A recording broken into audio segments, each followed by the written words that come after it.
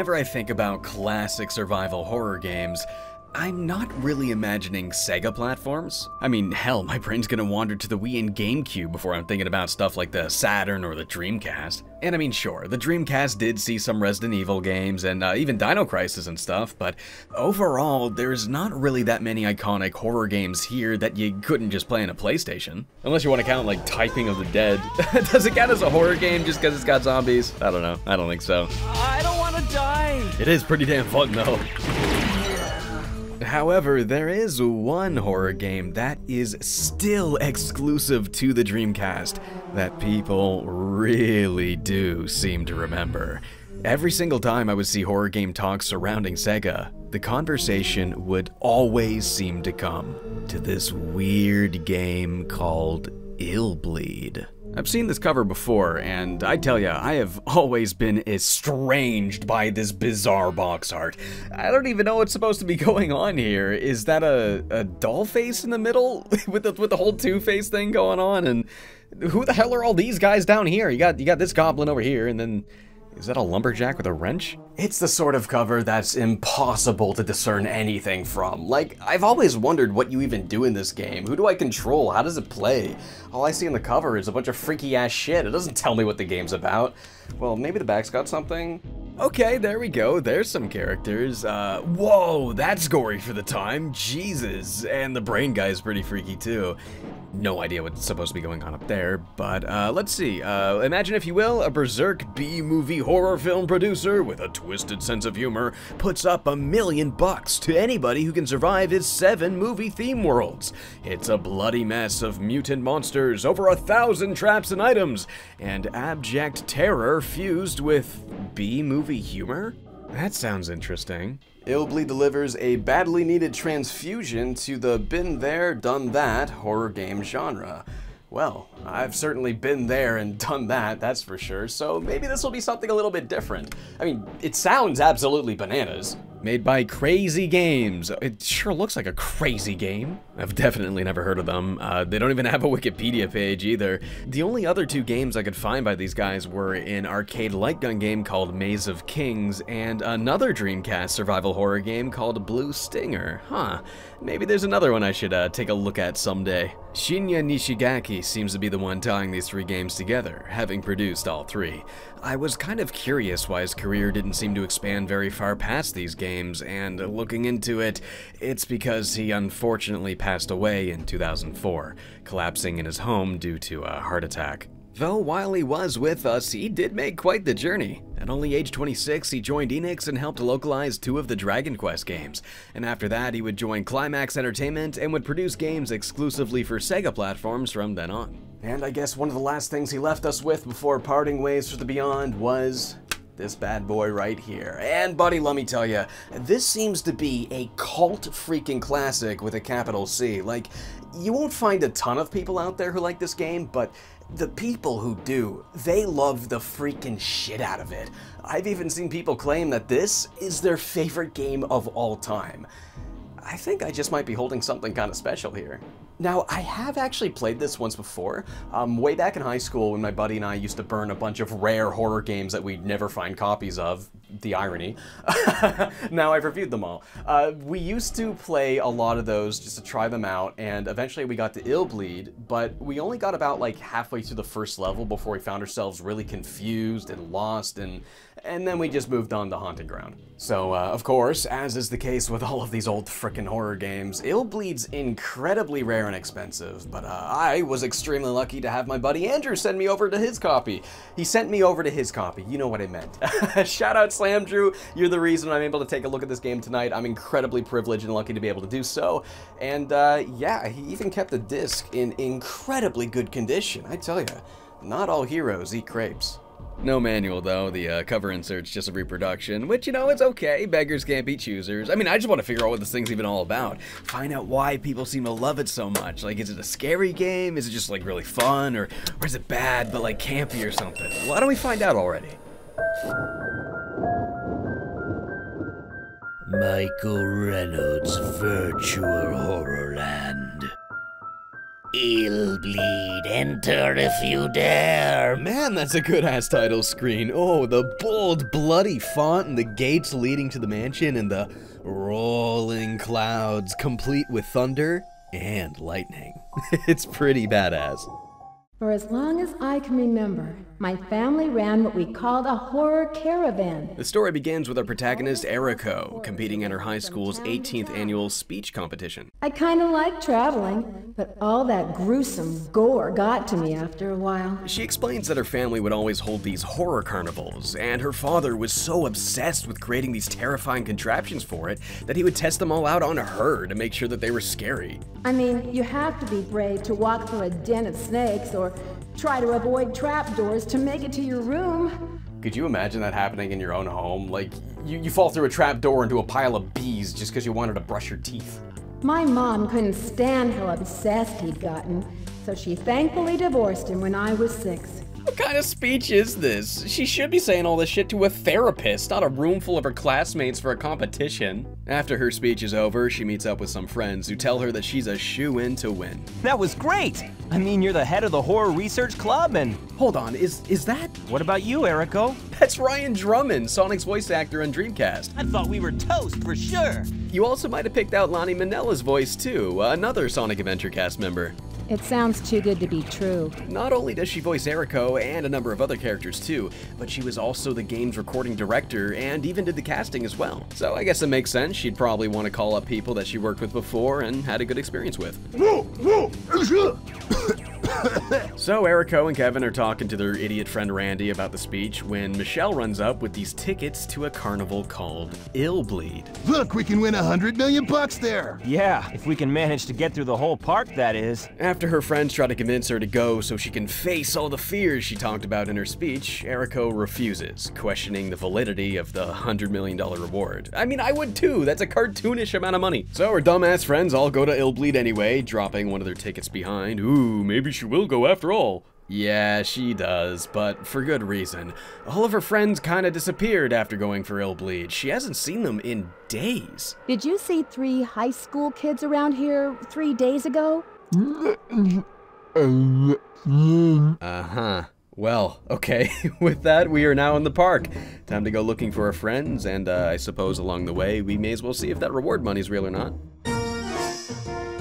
Okay, so here we are in the game's little hub area. It's sort of like they made a theme park plaza out of a spooky graveyard. Oh my god, the skybox really sells it too. This looks freaking awesome. There's a bunch of stuff you can do here between each level. We got Dummy Man's photograph in. Whoa, that's actually kind of creepy. This is just a save room. You talk to Dummy Man and he'll save your game for you. And across the way from there, we've got Mary's Pharmacy, this little shop where you can buy recovery items that'll help you through each level. So I guess that makes that Mary then. Oh, that's the doll from the cover, I see. Man, they really make this place look the part though. It's got all the bizarre clutter you'd expect from a weird, shifty pharmacy. Boxes of strange drugs litter the shelves, you got vitamin power, diet tablet, SuperGuard? What the hell is all this shit? It's really not often you get to see this level of detail in an old game like this. This is just incredible. Oh shit, I found the porno. Why don't we take one of those suckers for the road? Yeah, that's right, you can even buy one. Well, this is the cheapest thing on the menu, may as well. I mean, like, what does this even do? Moving on, up here we have the visitor bank. Friendly aftercare. I think this is like if a character dies, you can pay to get them back or something? We'll have to see how that works later on. Okay, we got one last one way down over on this side of the hub world. There's the ER. Oh man, a spooky hospital with Dreamcast graphics. Hell yeah, look at all the creepy posters and shit. That's so rad. This is where you can spend money on upgrading your characters, and the way it works is just horrific. You'll be exploring a level, and you'll just find a weird organ in a tube. Artificial brains, iron hearts, artificial plasma, and bio bodies. Alright, Doc, here's 120 grand, put that shit inside me, yo. Yeah, that's right, you pay these doctors to do operations, or they put these random organs you found inside your body.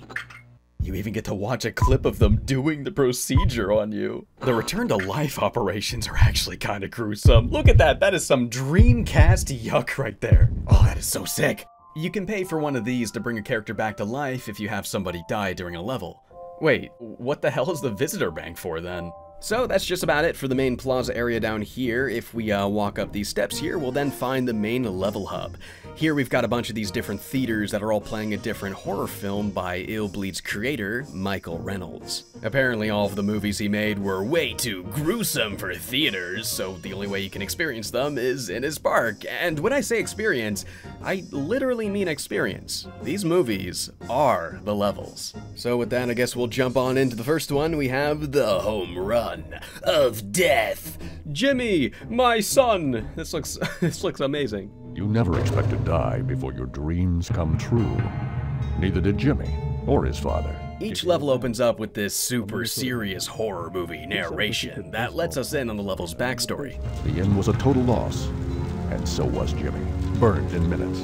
So basically there's this innkeeper named Mr. Bonballo, and he wants his son to become the ultimate baseball star, so he makes him a secret baseball arena in the basement of the inn, and after that, a bunch of hooligan teenagers accidentally burn the inn down when they're lighting off a bunch of fireworks, which kills the shit out of Jimmy, and the fire turns Mr. Bonballo into a deformed monster who vows revenge on all teenagers. Like a beast, enraged and bent on revenge. I love how seriously the guy takes the narration. It's like he really wants to sell you on every last stupid thing. One last thing before we get to the level, we always get a newspaper that explains the goal of the stage and what our rewards will be. Some bonuses too, okay, and then we also get some hints about what to do, like here it says that Mr. Banboro is weak against anything that will remind him of Jimmy. Whoa, okay, already the music and atmosphere is pretty freaking wicked. We got a bunch of meters here, my sight's going off, I don't know what that means. There's a heart rate, that's gotta be a health meter, I know that much. Whoa, so that must have been a trap, I must have triggered a trap. It didn't do any damage to me. Real funny considering the amount of blood that just went flying. Did put my heart rate up by 5 though. Okay, so I approached the mansion, figuring this must be some sort of detector for those traps. Oh, there's another one. Oh, this guy's kind of freaky. I like this guy. Ooh, he spooked us. Heart rate up 20. It did some damage too, and this red meter. Oh, I'm bleeding now. That's bleeding. 6 cents. What the 6 cents mean? I don't. Heart rate up 15, more damage, bleed meter increased. I'm really sucking ass at this. After wandering around completely confused for a few minutes, I then find all of my senses going off at once. Something important has to be here, so I look in the bushes and ooh, what do we have here? The horror monitor. Alright, now we're getting somewhere. Sharpens the player's senses, can sense areas of danger, so this must be for detecting those traps. Yeah, let's just scan the environment. Okay, so the view will gravitate towards any spots that could potentially have a trap, and from there, you can tap the A button to mark it. Any correctly marked traps will then be deactivated, allowing you to walk past unscathed. So you basically want to try and use all of those meters up there to figure out where exactly these traps are. And you can't just mark everything all willy-nilly either, because marking a spot will cost you some adrenaline points, and you only get so much. It even costs 10 adrenaline just to bring the thing up in general, so not only do you want to try and avoid wasting adrenaline on spots that are already safe, but you also want to be at least somewhat conservative with how often you even use the thing. Each trap will correspond to one of your different senses. Sight is usually anything that's meant for your eyes, like a mirror or a TV or a painting or something, and the smell traps are usually stuff like food. For example, this little bottle here that had a smoke trap. That was setting off my sense of smell. Man, there are a ton of traps in this game, all of them with unique animations. Monsters coming out of paintings to attack you, creepy faces forming out of the floors, pieces of the environment flying at you and trying to kill you. Maybe something will come to life and startle you. Most of them are a lot more goofy than they are scary, but, you know, I guess it is kind of hard to be scared by something when the game plays a sound to let you know what's about to unfold. Yeah, the game's definitely not trying to be scary. It's just trying to be like schlocky and silly and fun. I mean, some of these traps are just straight up goofing around. So, with the great variety of traps in mind, you'll be reading which senses are strong in certain spots and trying to look around like, okay, what is setting this off and what isn't? What am I close to here? Which one of these is it most likely to be? Shit. It's kind of like a survival horror version of Minesweeper. You know, like you're combing the map, you're marking the mines, and you're trying not to set anything off. Shit. I was really struggling at first. It felt like I was always either marking the wrong thing and getting hit by the trap, or I was marking too much and wasting all of my adrenaline, quickly screwing myself over. I had barely any health pretty soon into the level, and that's when I finally figured out what the Sixth Sense detects. Oh my god, there's enemy encounters! It's Dummy Man! And he's beating the shit out of me! Strength empty. God, he killed me. Yeah, laugh it up, you creepy, blurry game over face. That's actually kind of scary. Oh, we're back at the title screen. I see, no checkpoints. You die, you gotta reload a save. Classic survival horror.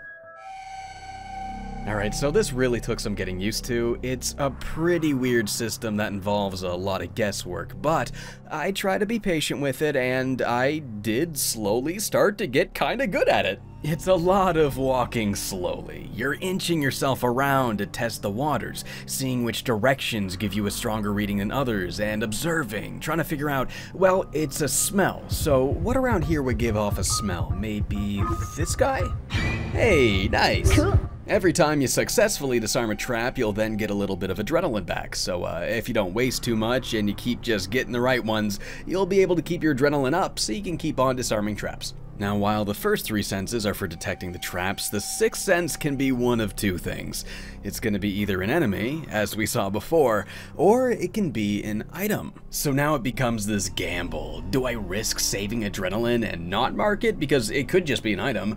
Or do I mark it just in case it's an enemy? Triggering an enemy encounter without first marking it will have the fight off to a pretty bad start. Not only will your heart rate take a bad hit, but you'll also fall into the ground, giving the enemy a head start at beating your ass. And if your heart rate's already high, then you could faint or even die. If you did mark it though, you'll then get to start the encounter without any penalties. But of course, marking it is always a risk. It could just be an item, and then I would have wasted some of my adrenaline. So while you are able to take some form of certainty with the other senses, your sixth sense will always keep you guessing. The enemies can only appear through these sixth sense spots. They're not like walking around the map minding their own business like in other survival horror games. No, the fights here are like this totally separate thing from the main gameplay. It's kind of like an RPG encounter. When a fight begins, you'll be constricted within this little border that appears, trapping you with the enemy until the fight's over. It's very different from the survival horror norm, but despite that, the combat itself is still that classic clunky melee that these games usually have. That dodge has hella iframes though. Oh man, like the invincibility period during the animation, it lasts pretty freaking long. The combat got a lot easier once I recognized this. Once you learn like the enemy's attacks, it's not super hard to dodge through most of them, and also the third swing of your melee will do more damage than the first two, so you're incentivized to actually try and leave that dodge fest and try and figure out the openings that allow you to get in all three swings. Your attacks can also stagger the enemies sometimes, some more than others, but it is super helpful when it happens. It makes it pretty tempting to get greedy, which doesn't always pay off. It's that bulky uncertainty. It always remains to some extent. They can also hit each other too, which can be pretty hilarious. Like, look at this, they collided and went flying in either direction. Alright, so I know a lot of you are wondering, what the hell is with the helicopter pad in the middle of the fight? So, this is a pretty neat and goofy thing here. Mashing the A button when you're on top of it will have your character wave down a ladder from a rescue helicopter. Doesn't matter if you're outdoors or indoors, they'll somehow get it to you. It's pretty silly. But I mean, hey, sometimes it's just a better idea to dance around them and use the helipad to escape than it is to try and take them on.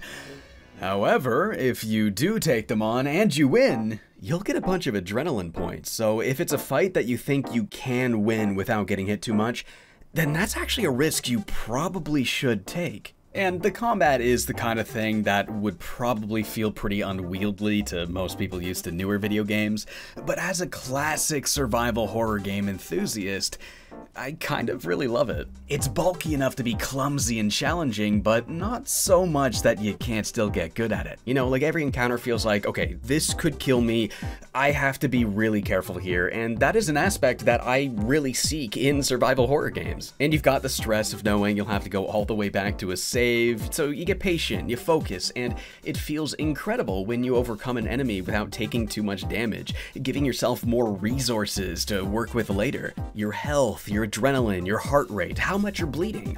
All factors to consider when weighing the risk of a trap or an enemy encounter. I could die if this next one goes off. Should I heal? I don't have very many items. The heart rate may not really seem as important as the health and the other things at first, but if this is above 200, you can die of shock when a trap or an enemy goes off, so you gotta make sure you tend to it just the same. Also, while I got the menu open, is this not just one of the coolest horror game menus you've ever seen?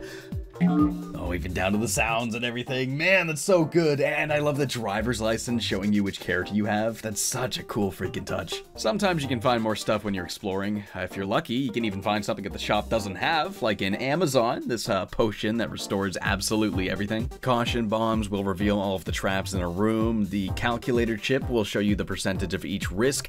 The item detector will mark everything on the map for easy pickings. There's the scapegoat Mary. This is one of those recovery upon death kind of items. If you die in battle, you won't lose that character when you go back to the checkpoint.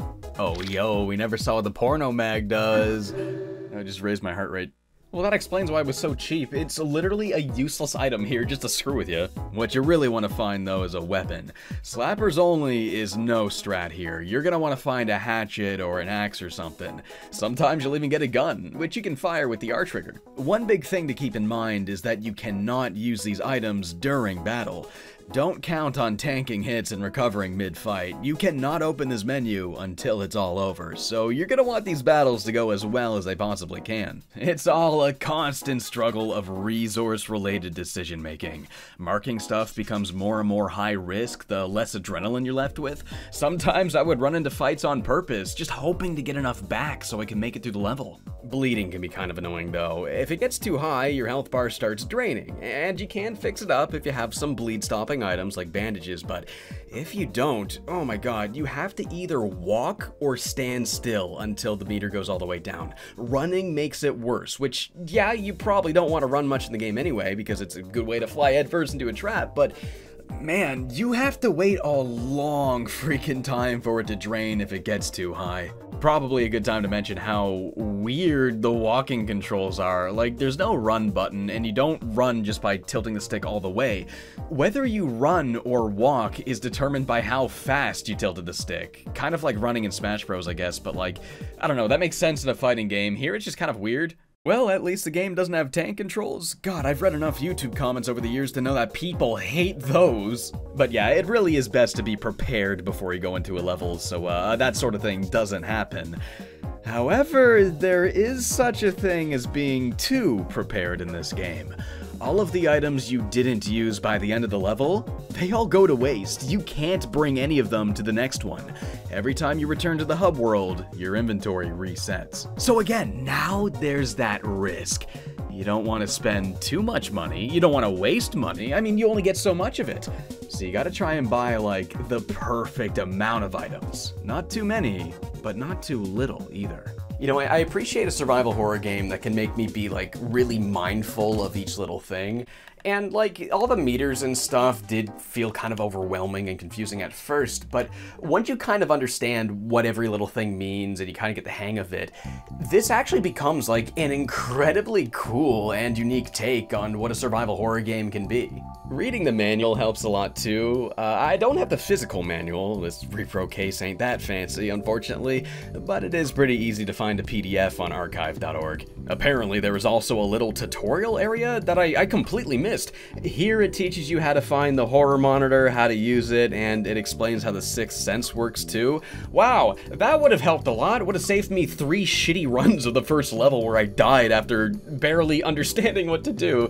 I wish it wasn't so tucked away. It's behind the ER to the right. I didn't even find this until after I beat the game. It wasn't until my 4th go at it that I had a good enough grip on everything to make it through. Hey, here's that secret baseball arena. I got Jimmy's trophy, got his plaque. Let's put these down here and... Number 3, first base, Jimmy!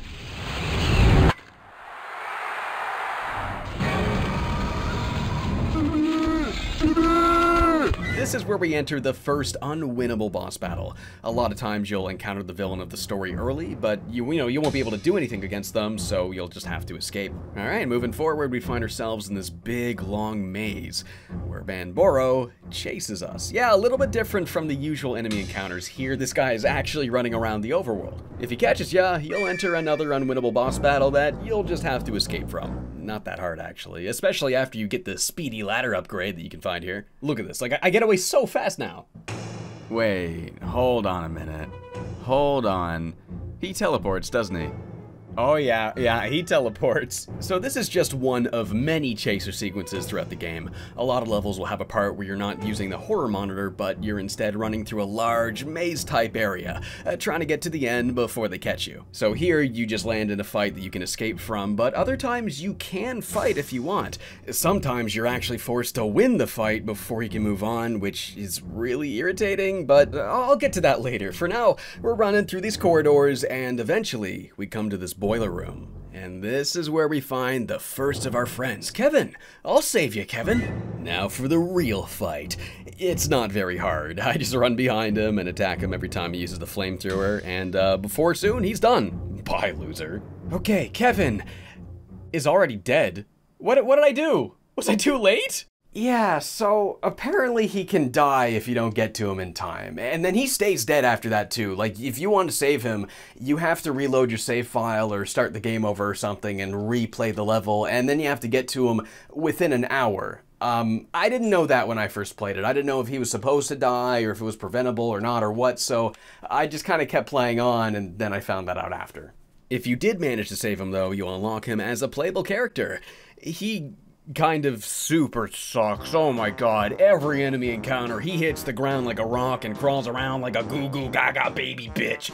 Come on, dude, you gotta get up. You really have to get up. He won't get it. He's still on the ground. I'm mashing the buttons. I'm twirling the stick. I don't know. Oh, no, he's still crawling. Well, I guess Kevin sucks. Kinda hard to be upset that I missed out on him. And the game wants me to pay $375,000 at the visitor bank to get him back. That's way more than you even earned for beating an entire level. So, no thanks. I'm not bringing you back. You can stay dead. I'm sticking to Eriko. She's way better. Well, at least we know what the visitor bank does now. It's so you can buy back the characters that you failed to save. But it's always so expensive that it's never worth it.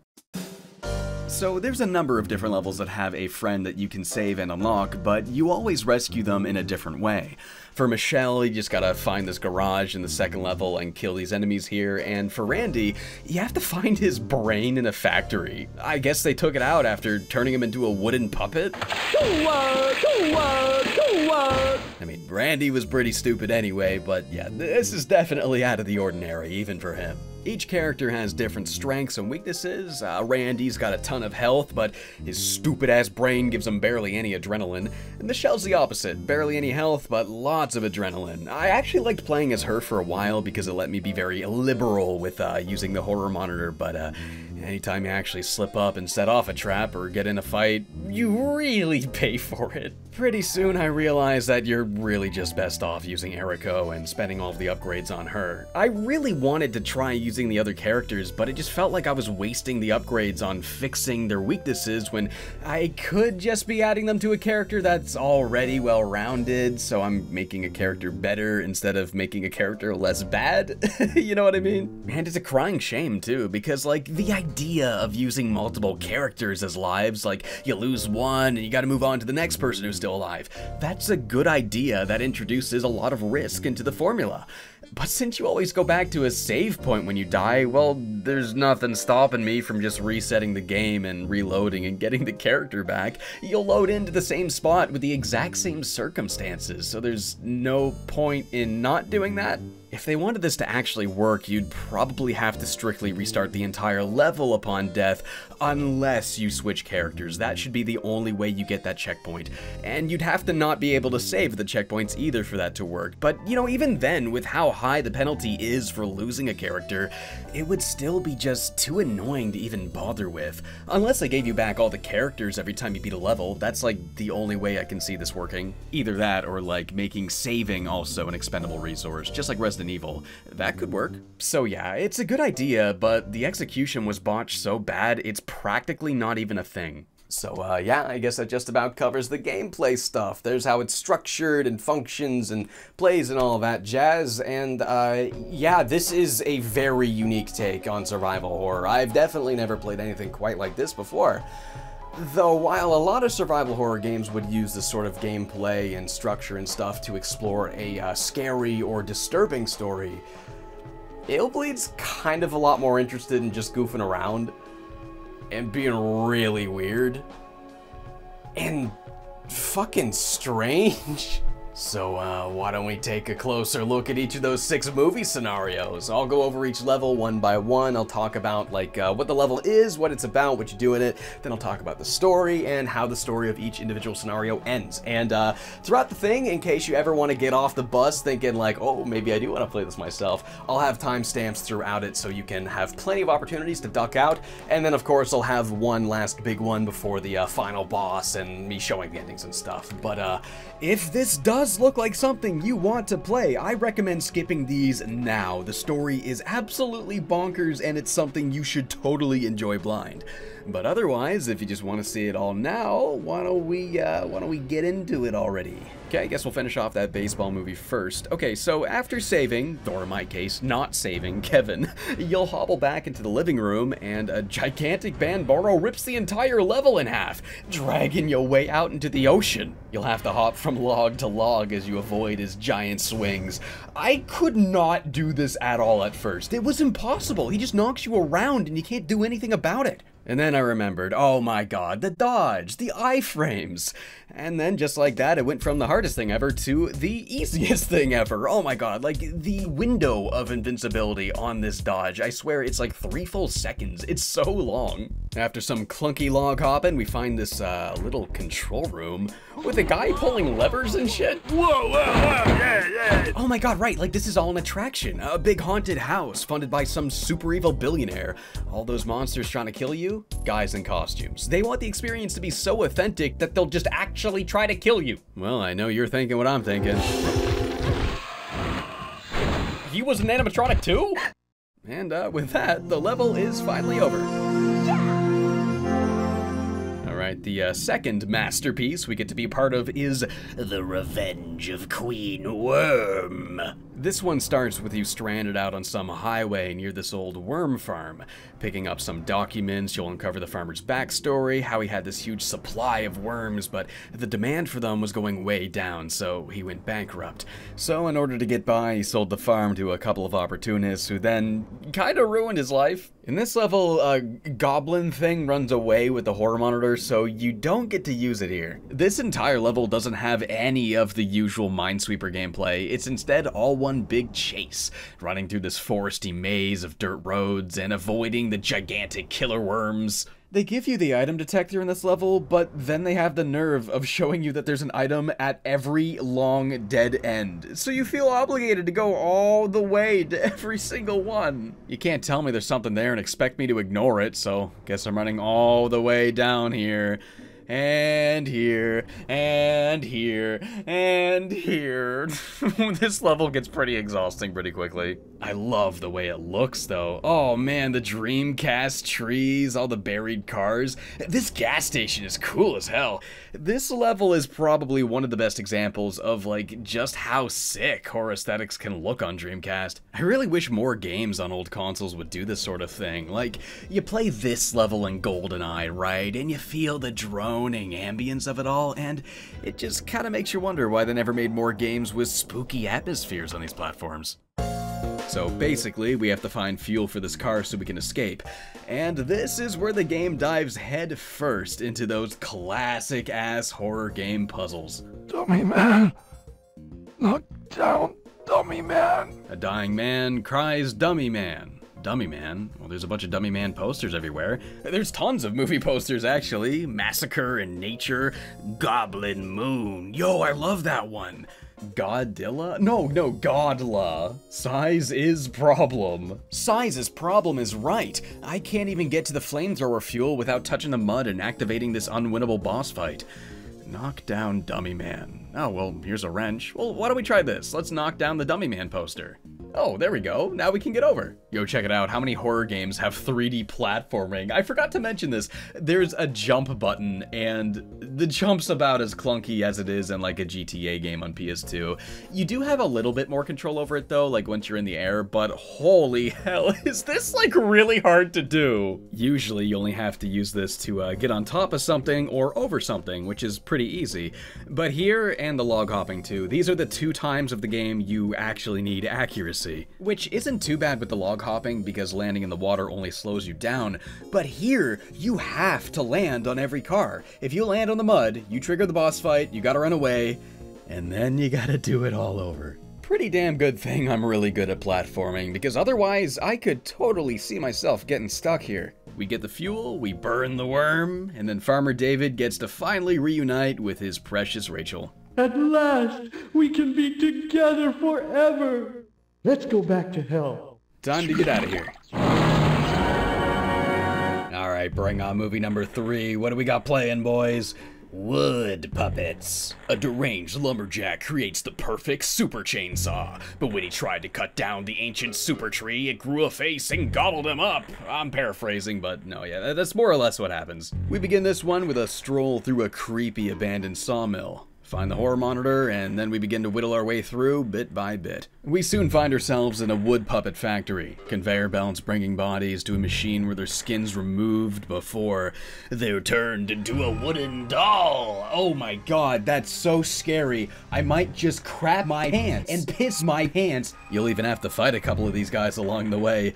They mostly just flail their arms around aimlessly, so even when there's more than one of them, they're not really all that hard. About halfway through the level, we fall into the conveyor belt, and we get turned into a wood puppet. We then spend the rest of the chapter running away from these deranged lumberjacks that want nothing more than to chop us up into tiny bits. This was probably one of the most annoying parts of the game for me. It's another big chaser maze, but holy shit are these lumberjacks relentless. I do really like the concept behind this part though. There's a ticket booth where the lumberjacks go to one side and the wood puppets go to the other, and there's a guy here who gives you a pamphlet explaining a bunch of rules. Yeah, it's all just another big attraction at Illbleed, I see. Yeah, here buddy, take a pamphlet. Try not to die. You can even walk to the other side and read the pamphlet for the lumberjacks. They have this entire side with a scoring system and everything. They also hide a little hint on this side about some of the wood puppets being people, which I thought was pretty clever. The actual gameplay here, however, is just flat out annoying. You have to fight every single lumberjack that runs into you. There's no helipad, you can't escape. The only way to exit the fight is by beating him. And since they run faster than you can, these encounters happen non-freaking stop. And not to mention, there's a kind of no dodge button when you're the wood puppet. All you can do is run around and attack. I died a lot here. I didn't have many healing items at all, so the only way I could even stand a chance against this part was by winning most of these fights without taking very much damage at all. Why such a brutal gauntlet out of nowhere? Thank God there's a save room halfway through. I sure saw this room a lot. After enough practice, though, I did get a decent strategy patted down. If you do this little leg twirl thing while holding a direction, it'll spring you forward that way, so I kept trying to do that towards his back, always avoiding brushing his front side so it wouldn't trigger his attack. It is some clunkle junk, that's for sure, but hey, I did get good at it eventually, and then I was only taking 1 to 2 hits per fight, and from there, it was just about getting to the end. Randy's also here. You'll have to win the fight against these 2 dummy men to save him. They are cake compared to the lumberjacks though, so at least saving Randy on every attempt wasn't really a big problem. Phew, I'm sad. Let's get out of here. So I finally get to the end, and wow, who would have guessed? That's not the end at all. There's another room with even more lumberjacks. They pop out of these lockers, and you have to fight every single one. Though there is a trick I found that makes this way freaking easier that I found on my second playthrough, thank God, because this was the one part of the game I was dreading replaying the absolute most. So what you do is you open the map and you close the map, and every time you do that, when you come back to the game, all of the enemies' animations reset. It takes them a second to get back out. So if you just keep mashing the map button, they can't move. I'm getting away because they can't move. Okay, there he is. And wow, yeah, let's do that again. Wow, he can't do anything. Again? Yeah, see, there's nothing he can do. You can just go right on by. And this works on every chaser in the game, not even just the lumberjacks. Using this method, it's pretty freaking easy to get to the lockers without even getting in a single fight. Once again, a hard part becomes very simple. You just gotta know the tricks. Once we're human again, it's time to take on the big freaky tree boss. He's pretty easy going, mostly because we get the dodge back. Alrighty, next up we got the killer department store? That sounds awesome. A deranged business owner named Cashman needs to get out of some serious debt, so he holds the biggest sale ever and kills All of the customers so he can take their money. He killed all of the customers and stole their money and valuables. In his warped mind, he figured... Oh my god, he messed up the line and they left it in. Ew, is that Cashman? Jesus, Murphy. The sheer power of Cashman's hatred and his ruthless obsession with money brought him back to life as a horrible monster. Yeah, that's just how it works in real life. This can be a pretty mean freaking level. I mean, first off, they put a trap right beside where you start. You dick. This one's pretty tough, and pretty freaking long, too.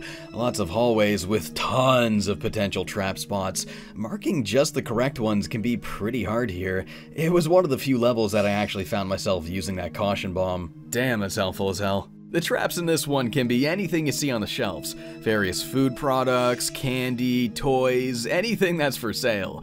And each time they get you, they'll steal a bunch of your money. So the whole gimmick of this level is that they give you the reward money up front instead. And every trap takes money away, so the less you get hit, the more you get to keep. That is such a fun idea for a level. Oh wow, wow, I love this food court. It's so spooky. And you can even read everything that's on the menu too. Oh dude, I want a delicious burger. See, it's not a delicious burger, it's a delicious burger. Before you can get past this part, you have to find some sort of decoration for this evil hell cake here. I am the cake from hell.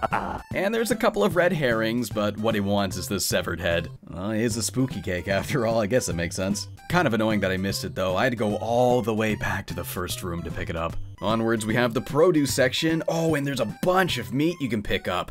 It even restores a lot of health too. What? I can pick up this much?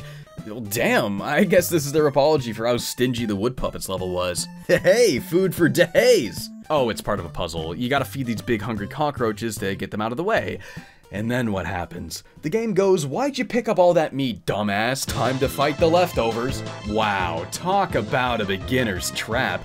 Well, I see why they made it recover so much, so I'd pick it all up and get screwed over here. After that, there's a kind of annoying chaser sequence with the worms again, and then there's this ridiculously hard boss fight where you have to fight 3 of them at once. It took me a lot of tries to do, but the trick really is to hit them with that third swing. Like I said before, it does way more damage.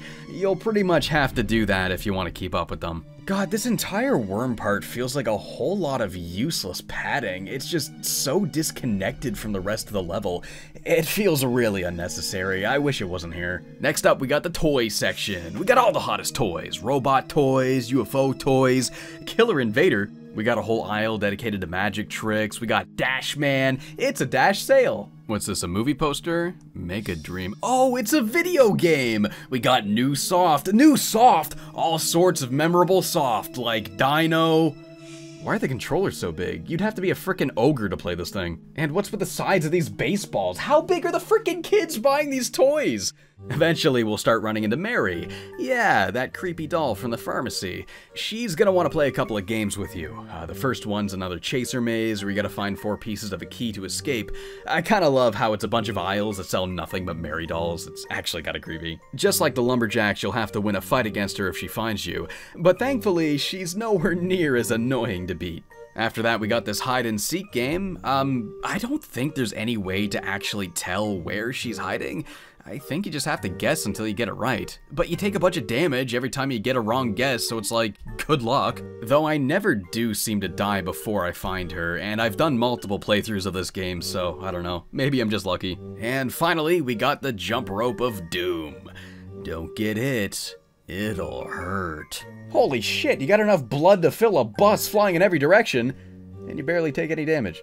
Oh man, the delay on that jump, that is, ooh, you really gotta be careful with the timing. Yeah, this is definitely one of those things that's designed just to be annoying, but it's not the hardest thing in the world, though they do slow down at the very end just to mess you up, you jerks. Once we're done that, we can finally face off with Cashman and his big cash vault.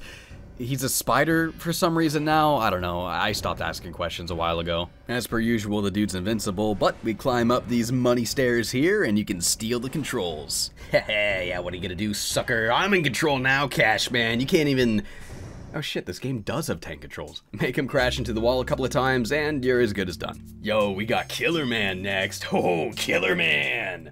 Okay, so Killer Man is actually one of the coolest chapters in this game, so just a reminder, you still have that timestamp if you want to skip and keep the surprises, huh? No? Okay, let's talk about Killer Man. So unlike all of the other levels that have you entering the world of the film right out of the gate, here we actually get to see the theater before the film starts. So basically what happens here is something goes wrong before the attraction could begin. We stumble into a back room, and we find the operator dead. Someone got killed in the monitor room. It then becomes this real murder mystery where somebody stole a Killer Man costume and is recreating the murders that were supposed to be part of the attraction, even leaving the character's signature star on the faces of his victims. Look, another killer star. The entire level takes place in the back rooms of Illbleed. You'll walk through warehouses full of props from all the other levels, boxes containing animatronics and costumes of every enemy you fought so far stretch on and on in these endless storage units. I'm short one Killer Man. Not good at all. Along the way, we get a bunch of Scooby-Doo-ass cutscenes where you and this journalist Jorg are trying to figure out who's been killing everybody. I bet he used some wire or powerful springs like a magician. Yeah, that must be it. Illbleed has a lot of tricksters and special effects artists. At a point, the game even asks you to predict who you think Killer Man's gonna turn out to be. Come on, you can figure it out. Can't you? Was it us? How the hell could it have been us? Cunningham? Yeah, that seems probably right, actually. Jorg? Well, how could it have been Jorg? He was with us the entire time. I mean, hell, at a point we see him in the same room as Killer Man when he's killing somebody. Look at that, it couldn't possibly be him. Unless he's just like Dragon Ball Naruto fast. No, wait, it's gotta be Jorg. It's the so obviously not, so it obviously is answer, and this game doesn't take itself seriously at all. I bet it is him. It's totally Jorg. Wait, Killer Man? Killer Man is straight up an option? Why would it be this? There's no way. Like, they totally want you to think it's so obvious that it's obviously not, so it obviously is. But it obviously isn't, so no, I'm guessing Jorg. It wasn't Jorg. It was Killer Man. Yeah, you click Killer Man. That's the correct answer. You guess Killer Man on that menu, you get the prize money because that's right. And yeah, they give you $1 million if you get it right. 1 million. On my second playthrough, I was able to upgrade the absolute shit out of everybody. How insulting is that? You get such a ludicrous, overpowered reward that'll make the rest of your playthrough easy as hell if you happen to pick the dumbest option. Anyway, the final area after this part is this exhaustingly huge maze room. There's only like 2 traps in the whole place, and there's no chasers, and only like 1 or 2 enemy encounters, so it's just like this really long, monotonous, boring chunk of the game where you're running in circles just trying to figure out how to get to the end, and it goes on forever, and I just kept wishing I could run like twice as fast, and I hated it. And what's worse is that you have to find this minecart somewhere in the maze to save Jorg or he dies. I don't know if it's Jorg or Jorg, but I don't care. Anyway, you better find him in this big mess if you want to get all the characters. And yeah, you do get to play as him once you save him for one entire room. The next level is the last level, which means it's the only level you get to play as him in. And in that level, it's kind of like Wood Puppets, where you play as a unique character no matter who you pick. So you do the first room, you get turned into a different character, and then, well, that's all you got to be Jorg for, so add up to the pile of useless characters, I guess. The boss fight with Killer Man is pretty ridiculous. I mean, look at this room. It's made of faces shrieking in pain. I don't know how fitting it is, but it's still pretty wild. He also launches these Kamehameha waves at you, which, as per usual, actually pretty easy to dodge thanks to those tasty iframes. You also have a shotgun with, like, ridiculous reach in this level, so keep your distance, keep dodging, keep firing, and he's as good as toast. Alright, so last chance to skip one of the chapters and have something in the game you haven't seen, because this last one is one of the nuttiest things I've ever seen in a video game. ToyHunter, Cork goes to hell. Why is that Sheriff Woody? Why is there a butt? In the last episode, our hero, Cork, the toy hunter, had defeated the Cactus Man of Mexico, and no one had seen him since. The voice guy talks about the level like he's narrating an episode of Dora. His home is a toy box full of fun things. There, Cork is reunited with his fellow toys. The whole gimmick of this level is that it tells a story. A lot of the traps are actually story cutscenes, so if you want to watch the story unfold, you gotta figure out which spots not to mark. Which is pretty easy. The horror monitor just tells you which ones are cutscenes. After we get our ticket, we're then placed into the role of Cork. He's pretty much just Woody Indiana Jones, and we embark on a quest to save our lost love. Sexy doll. Welcome home, darling. How was Mexico? This is a lot. This is a lot. Sexy doll. I love how often they say that stupid name, like it's just a normal character thing to have. Nobody is anybody looking at the same thing I am? I don't know why Illbleed of all games thought, hey, let's parody Toy Story. But it is the most ludicrous Toy Story parody you will ever see. You got Woody and Buzz, and they gotta rescue Sexy Doll. Just replace Sid's room with, hell. Yeah, she went to hell. Our owner, the kid, died, and he got buried with his favorite toy. Henry, sleep in peace. Here's your favorite sexy doll. She'll comfort you. What the shit? So when this happens, the toy goes to hell. So it's like, oh no, now we gotta find a way to hell and rescue Sexy Doll. And they really make you play this entire level as this ridiculous character. I look like a murderer in a Sheriff Woody mascot costume. I look like I'm playing a GTA San Andreas mod. Why does Woody have a pistol? Oh, holy shit, this thing's awesome, wow!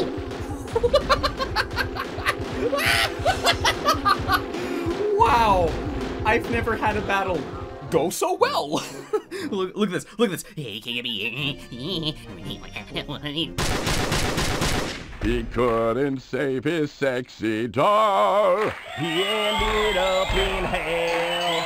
And for his sexy gunman doll, he's chicken. I don't know what's happening. What is going on? Why are they singing? What is happening? Oh shit, they're attacking me now. Well, I have the super gun. It's not that hard to beat them. Oh shit, we're getting arrested for egg murder. Egg murderer! Now we're getting sent to Alcatoys. And then we have this Buzz Lightyear character help us break out of prison. God, does this guy ever go on a journey? Desolate towns, jail, murky sewers, catacombs with hanging corpses, and of course even hell itself. Oh, sorry, no, I mean toy hell. Cork can't go to regular hell because Sexy Doll went to toy hell, which also exists alongside regular hell. If you just die normal, you go to normal hell. But if you die being buried with your dead toy kid owner, then you go to toy hell. So Cork has to find a new child to own him, then you kill the child! You kill a human child in this game! We get buried with him, and we finally land in toy hell, where we have to fight Toy Balthazar himself, Satan incarnate, Sonic the Hedgehog. I promise you, I am not making any of this up. All of this happens. All of this happens. He even does the spin dash. Rings even fall out when you shoot him. In fact, you have to shoot at the rings themselves to actually do damage. Oh my god, did he really just do that? Yeah, he did. Wow, talk about nail on the head. And it's so funny too, because this game was not made by Sega. It's not like a cheeky self-reference or them using a character that they actually have the rights to. No, I guess they just kind of felt like making Sonic the bad guy. I don't know why, but it's amazing.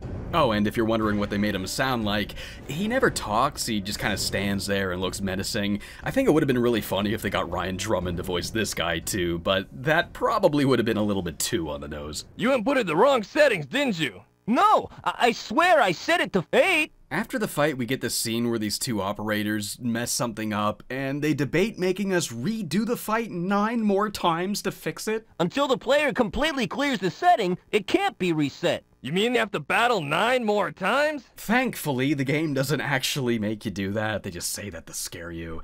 Instead, Cork and his friends get impatient and just ride off into the sunset. Well, the fiery inferno of hell, actually, but I thought sunset sounded better. Alright, now all we got left is the final showdown. So, yeah, actual last warning for spoilers. I'm gonna be showing the final boss fight, what that whole sequence all looks like, and then I guess we'll go through all 3 endings. So, we finally walk into the Michael Reynolds Museum, and it is this ridiculously extravagant cathedral featuring various bits and pieces of Reynolds' past work, and some other weird shit too. What is with this game and big asses? I found an Uzi, that'll come in handy. Pretty soon, we're then greeted by Michael Reynolds himself. You've managed to make it to the last room before you'll get out of Illbleed. He looks like the banker from Deal or No Deal. Well, the deal he's given us here is that you get to choose from one of 3 bosses. That'll be the final boss, and if we beat that, the $1 billion is ours. We got, I guess, an actual fight with Cashman, we got Bull Stinger, and Oh No Man. Oh no, it's Oh No Man. Well, we gotta go with Oh No Man. Yeah, it's not really much of a final fight. He kind of just hits you with some standard kicks, some standard slashes that aren't all that hard to dodge, and you hit him with the Uzi every time you get a chance, and after a few minutes, I had him beat.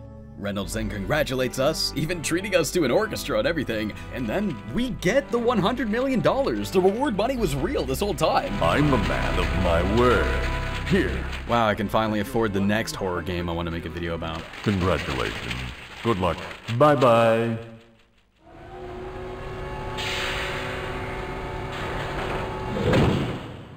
And with that, we get the credits. So, since we didn't save one of our friends, we're getting the bad ending after this is over. Sure, I won $1 million, but lost all of my friends in the process. An elderly Eriko reminisces about all the friends she lost at the park, and she won $1 million but can't even enjoy it because all her friends are dead.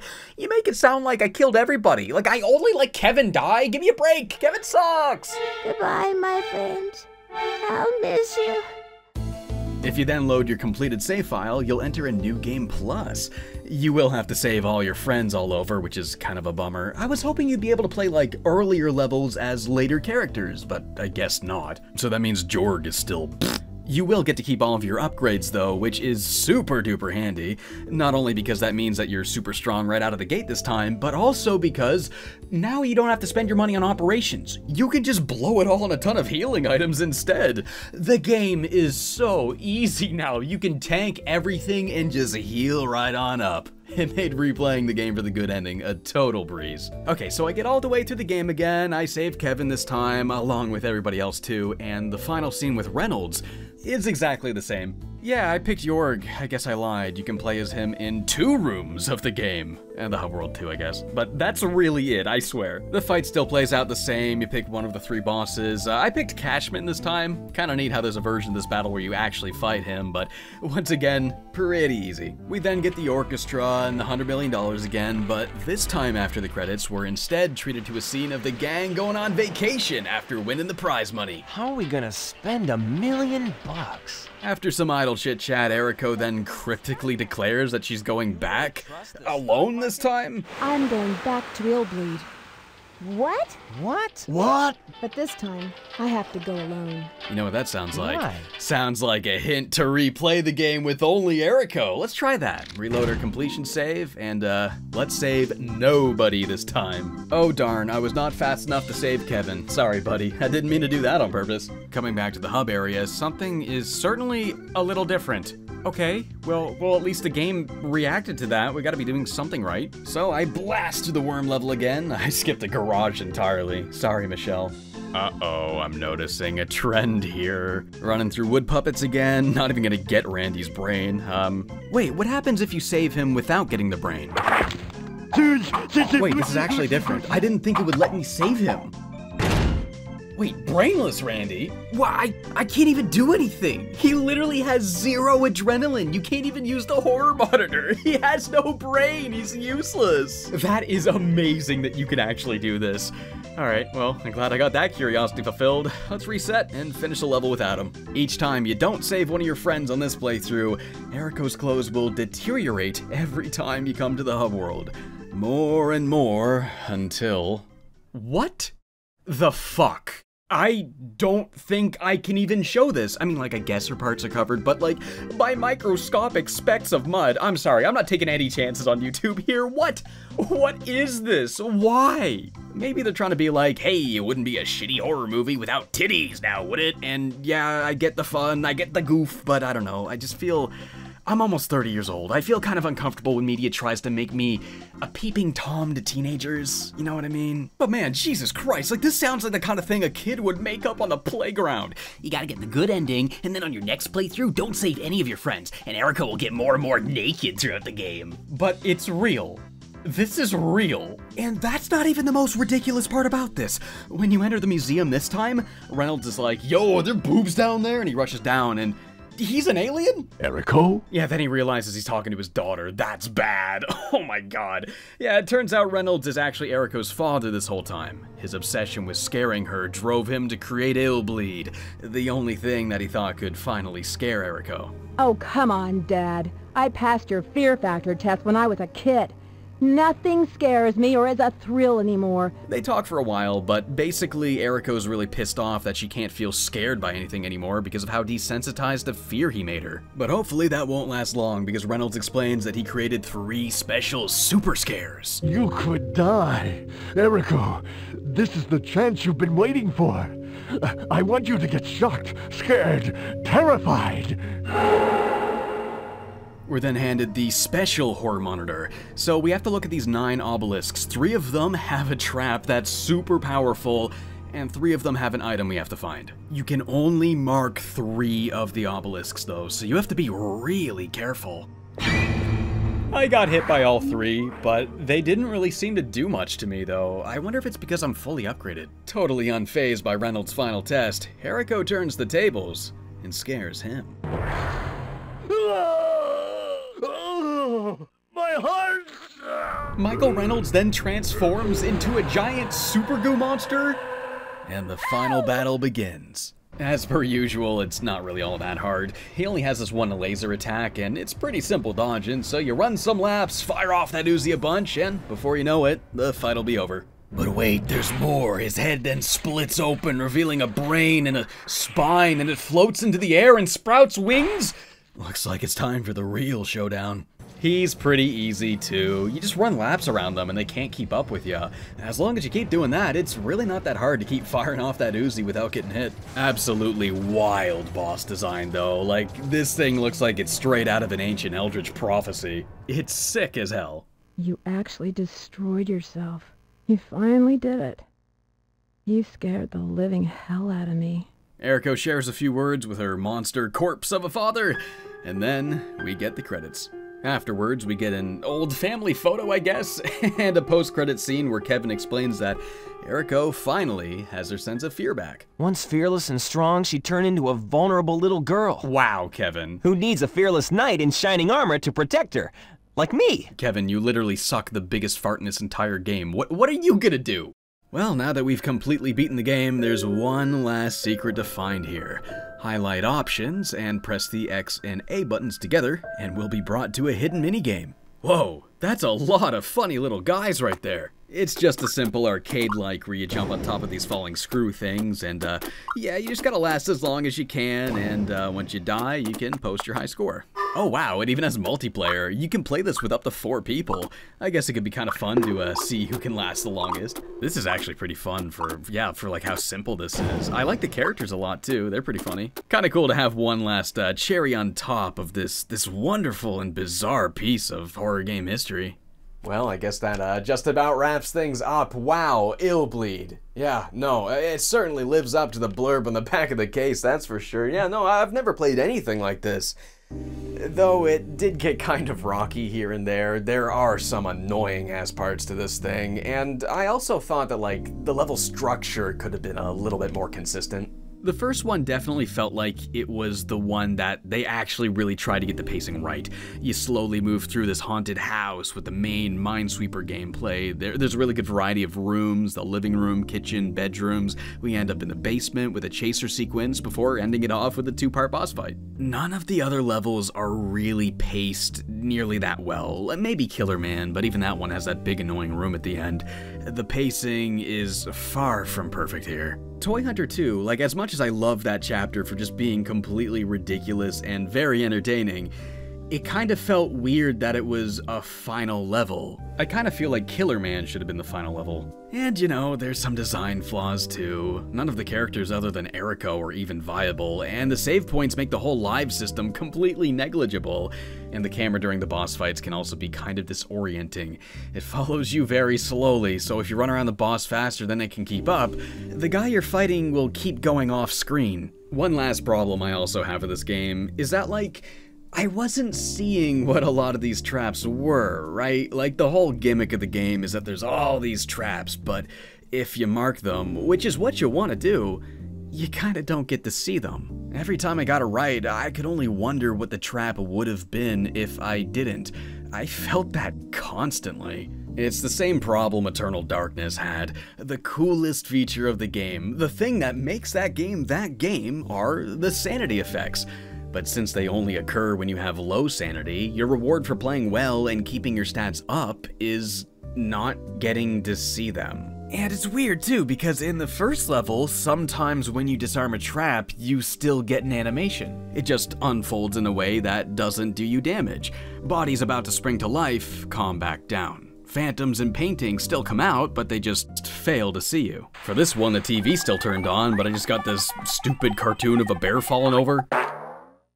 And then nothing bad happened. It was really funny. It kind of seems to me like they put so much effort into this first level, but then as development went on, they weren't able to spend as many resources on every other level. I mean, you gotta be realistic if you're going to finish the game.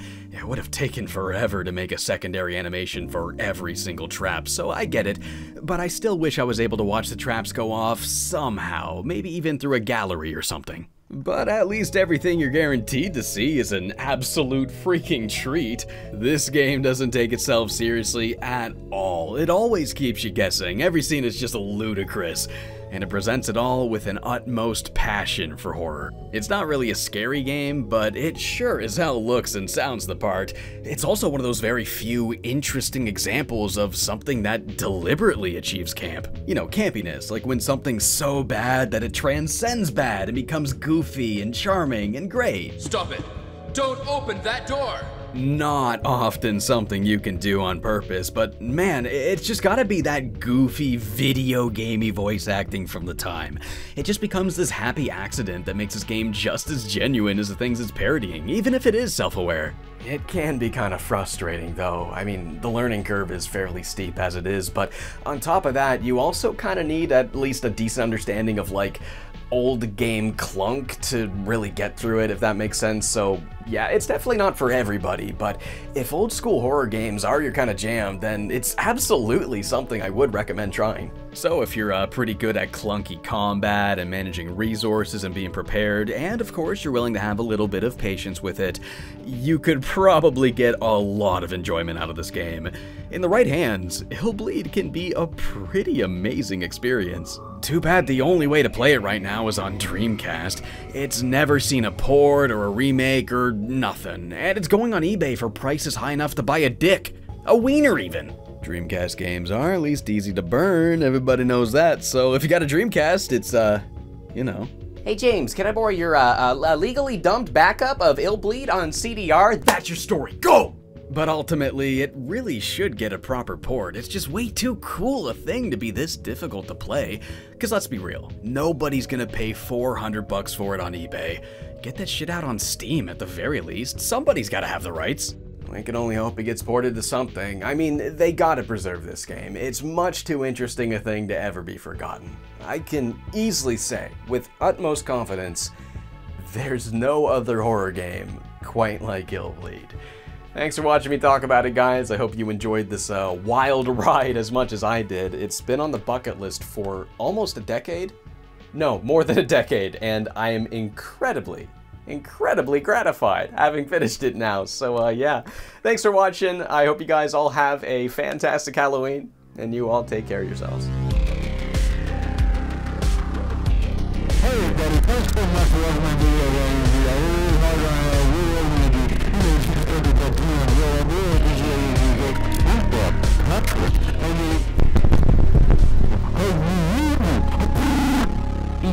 Each self-assembly required, batteries not included.